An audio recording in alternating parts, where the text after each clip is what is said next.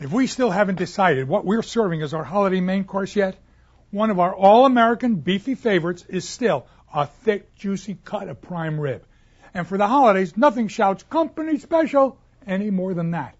And the best part, making it at home is easy, because the oven does all of the work. Well, watch.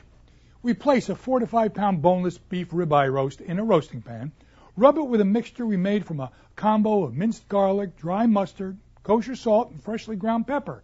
Okay, you'll let that roast in our oven for about an hour, 350. Then you take it out, and we're going to brush it with some currant jelly. Oh, very old world touch.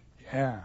Now, back in it goes for about 20, 30 minutes more, and when our meat thermometer reaches 145 for medium rare, or a bit longer for whatever our desired doneness is, perfect.